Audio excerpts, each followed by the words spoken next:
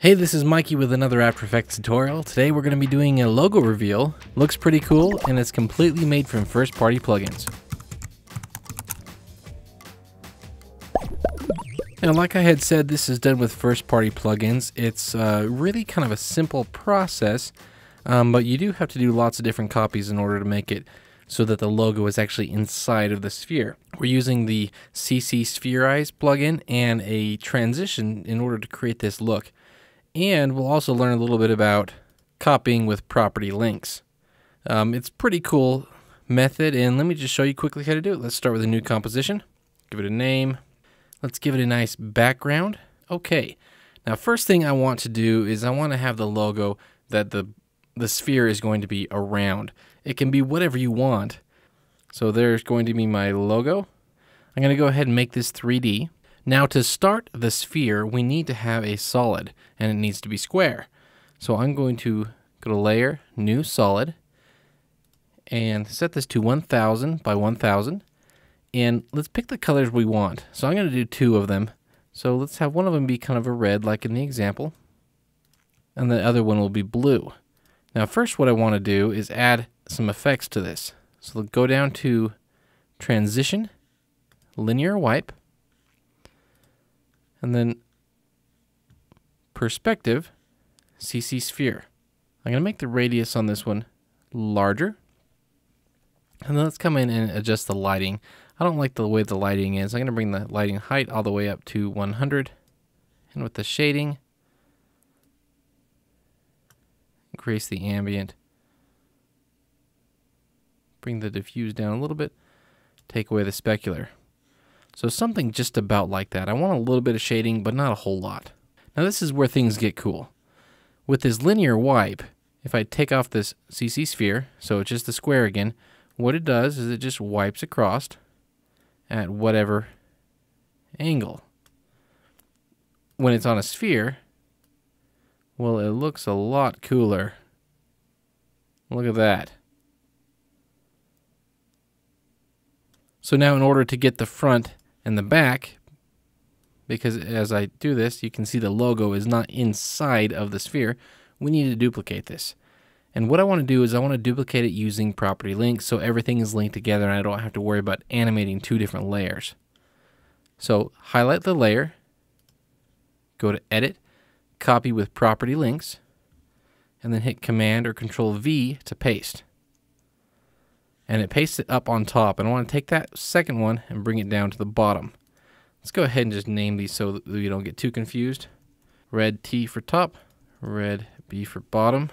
And what I'm going to do is go into the bottom layer, twirl down into my effects, and on the sphere, right here where it says Render Full, there is an expression that connects that part of the filter to the other part of the filter on the top layer that controls it. And I want everything to control except for this render. So I'm going to hold down Option or Alt and click on the stopwatch and it'll delete that expression. Now it's good to go. And I can take this render and I want that just to be the inside. And on this top one, I want to be the outside. So now it looks like it's inside of the sphere. And I can do this kind of a reveal. That's pretty cool. Now let's also come into the rotation. I can rotate around and you can instantly see the really cool stuff we can do with this. And now let's set up the blue. So I'm going to duplicate this red top. I'm going to bring it down below the red. Let's give it a name. Blue T.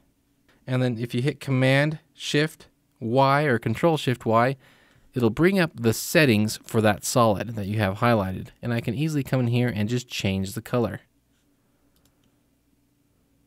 Click New. And now I have a blue one. Let's go ahead and change the transition on the blue. And I'm going to come down and I'm going to take the radius and make it smaller. And what I want to do is the same thing. I'm going to copy this with property links. Then paste it. Bring that down below the logo. Change the name. And then come into the effects and take off the expression on the render because we want that to be inside. So now in order to animate this, we only have to animate the top two, the red top and the blue top, and it will automatically change everything as we go along. So let's go into the rotation on this one and just play around with the angle and the wipe, and you can get some really cool looking results. Now I'm going to go ahead into this logo. I'm going to go ahead and make that bigger so it fits inside a little bit better, and it's also 3D. So let's go ahead and animate it how I had it at the beginning, where it kind of swirled in. So let's go to about 12, and this is where I want the red to land. So let's go in to the transform, and I'm going to keyframe the anchor point, scale, and rotation. Let's go to the beginning. I'm going to leave one frame, so I'm going to go one frame in. And let's first bring the scale down, almost all the way. I'll do it all the way later, but I just want to be able to see it still. Change the anchor point, change the rotation, and bring the scale the rest of the way down to 0. And it's going to look like it just kind of swirls into place. And what I also like to do is with the scale, I'm going to take that where it hits 100, move it just one frame that way, bring it to 103, and move that one frame that way. So it's going to kind of, when it hits, it's going to kind of bounce into place. And then at this point where it hits, all these other layers, I'm going to go ahead and cut those there. So that's Alt or Option on your keyboard, and hit the left square bracket. It'll cut them right there, so you won't see them as it flies in. After it hits, let's now animate the red. So I'm going to keyframe the wipe angle, transition, and the rotation, because I don't know what I want to do yet. I might want to kind of animate all of those. So let's move a little bit forward. Let's see what that looks like. Maybe a little bit of that.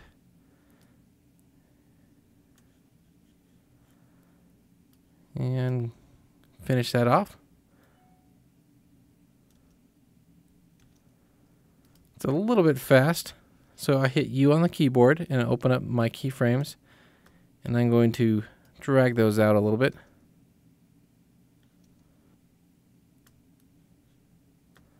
Move them over. I like that. Now I need to animate the blue. So let's go to the blue layer. And I want them to, it's to start when this one's about halfway through. Keyframe, transition, angle, rotation, and I think that one's just fine the way it is. I'm not going to change anything but just the transition on that one. And I might need to have it start a little sooner.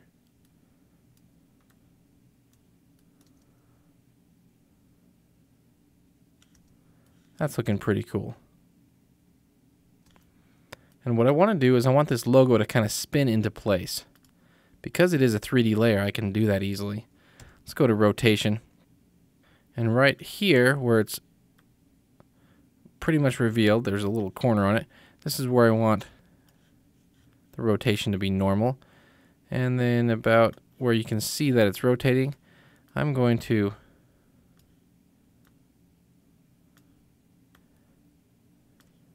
keyframe all of this. So then that's a little fast. We can spread those keyframes apart.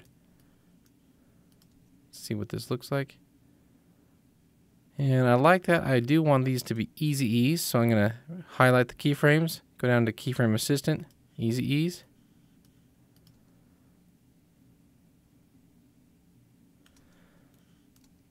Looking pretty cool. Now to add just a little bit more to this, I want to add some motion blur. The only problem is with this linear wipe, it's technically not moving. So the motion blur doesn't work with it. And so what we need to do is add a fake motion blur. So let's go to Layer, New Adjustment Layer. And on this, we're going to add an effect down in time, force, motion blur. And what this is going to do is it's going to analyze all the movement in the scene, pixel for pixel, and then create a motion blur for it, even though these layers aren't typically moving because it's done with an effect. It does take a little bit more to render though. So let's check it out.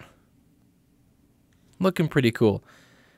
Things I might add are maybe have the inside. Let's go down to this blue. And on the light and shading, I want to take off the expressions on the shading. So I just held down Option or Alt on my keyboard, clicked on all the stopwatches, and now I can make it darker on the inside. Maybe add back that specular, just so it's a little bit different from the front, because the blue kind of mixed in and it's hard to see.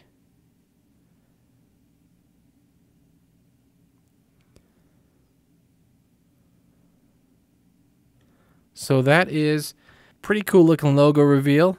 It's done with CC Sphere. It's done with linear wipe, and it's really easy to put together. So I hope you enjoyed that tutorial. Thank you so much for watching. If you have any questions, feel free to post a comment below and hopefully I can answer that for you. If you have any tutorial requests, put those down there as well. I do take requests. Thank you so much for watching, and I'm excited to see what you do with this new technique. So make sure you let me know. Thanks. Bye.